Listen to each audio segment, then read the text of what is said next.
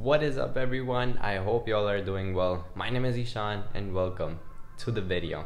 Man, I got my breakfast tacos with some fries over here, my usual breakfast, and man, almost every day I eat this and I'm like, I eat this every day. Tomorrow I'll make something different, cook up something new, just to change it up a little bit. But then the next morning rolls around and I'm like, damn man, I'm really in the mood for breakfast tacos again, and today's again one of those days, and here I am. But it is December 30th for me, which means New Year's is only 2 days away. But by the time you're watching this, it is January 1st, and I just want to wish you a happy new year, and I really hope that this new year brings you a lot of growth and you finally get to start to put in the work for the things that you want and the things that you love. When the new year rolls around, people start to set new goals, new expectations for the year ahead. A lot of people join the gym, so you see like a new gym crowd for the first couple of weeks, and you're making those changes to better yourself. But after like 2 or 3 weeks into the new year, like things go back to their normal self as to how they used to be. And that's why in today's video, I want to go over 3 sequential steps along with the challenge and specific action step that you can take in order to actually set a goal for yourself and stick to it for the upcoming new year 2022. And I really hope that the culmination of all these steps and the specific challenges and action steps really help you get a fresh perspective on who you are, where you want to go, and how you're gonna get to it in this new year.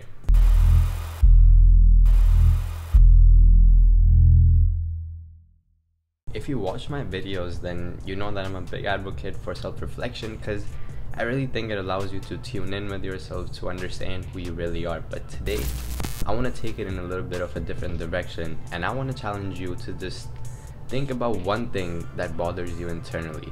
Be real with yourself and recognize that there's no need to judge yourself for it, and you also don't have to share it with someone else, which means there's definitely not going to be any external judgment or an external opinion per sort. And this can be something that's been mentally bothering you for a while, or something that's been crumbling you down. And I know for a lot of people, like, losing weight is one of the new things that they want to start on in the new year. So using that base as an example, something that's been bothering me a lot has for the past couple of months has been my inconsistent workout schedule due to other things that are going on.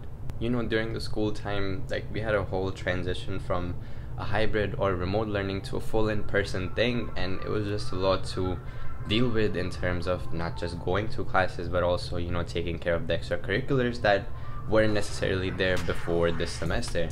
And I sleep very late, I wake up very late, my sleep schedule is just out of whack, and just all of the things jumbled up together, it affects my workouts and my workout schedule, and that's been something that's been holding me down for some time now. I hope you pause the video to also think about one thing, yes, just one thing that's been bothering you internally or crumbling you down. And the reason I'm asking you to only think of one thing is because, man, that's the mistake that a lot of people make when they first start off the new year.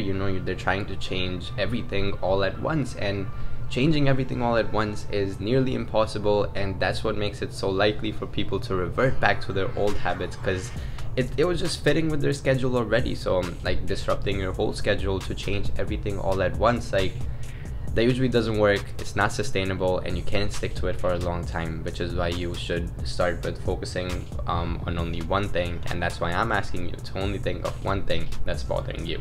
I'm telling you that if you focus on just one thing, establish it in your routine, it's just gonna make it so much easier for you to stick to it and also work on the other things, because you're taking it step by step and doing it one by one instead of jumbling it all together.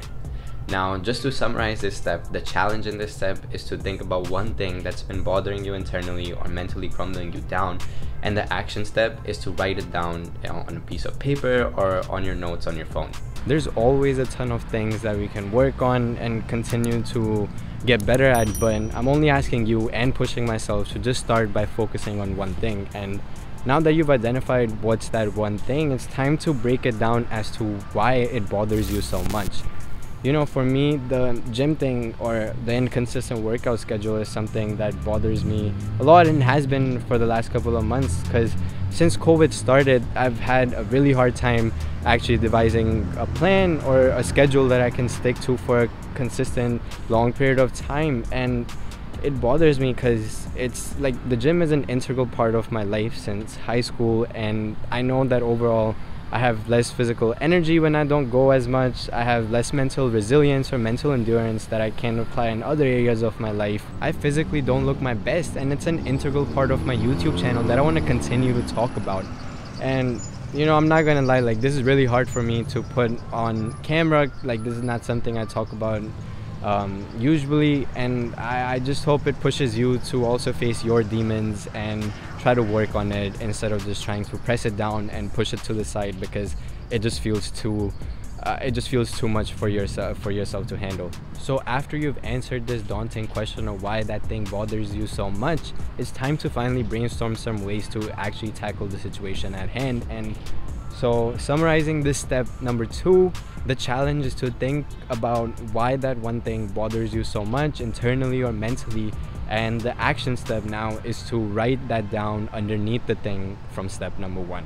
And you need to be cognizant that a routine is not a one-size-fits-all, and you need to develop something that already fits with your pre-existing sleep and work schedule, which leads us into step number 3. Now, we all have different things that are bothering us, and of course, like, you know, we're gonna choose different things to work on, but I think one thing that we all have in common with that thing is gonna be that it's gonna require time, effort, and patience to actually work on it and get better at it, whatever we choose.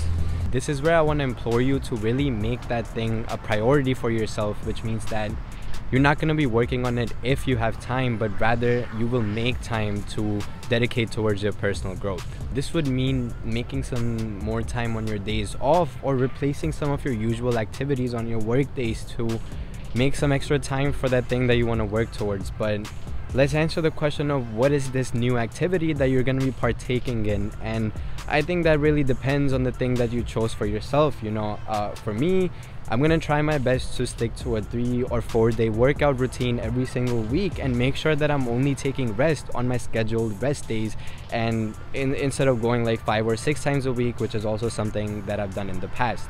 But if your thing is related to something like mental health, then perhaps you can choose an activity that directly addresses that. You know, some examples can be journaling, therapy, working out, or just eating a more nutritious diet.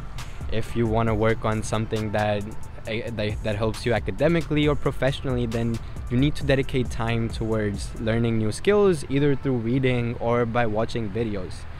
Again, like whatever, like we're gonna choose different things to work on, which means the activity that we're gonna do to directly address that is gonna be different. But what we will have in common is that we all have to dedicate that extra time, take those extra steps, and make an effort, and patiently stick to the process to see noticeable progress. Man, just to summarize this step up, the challenge is to directly prioritize your personal growth, and the action step is to plan that activity and do that activity that directly addresses what's bothering you.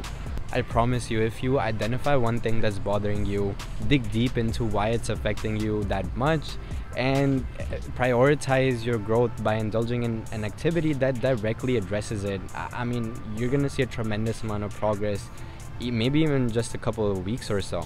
Anyways, that is all I've got for this video. If you made it this far into it, thank you for tuning in, and I appreciate all of your support. Be sure to smash that thumbs up button, let me know you made it this far, and if you're new to the channel, consider hitting that subscribe button and turning on notifications, because I release at least 2 new videos every single week, and I'm gonna catch you all in the next one.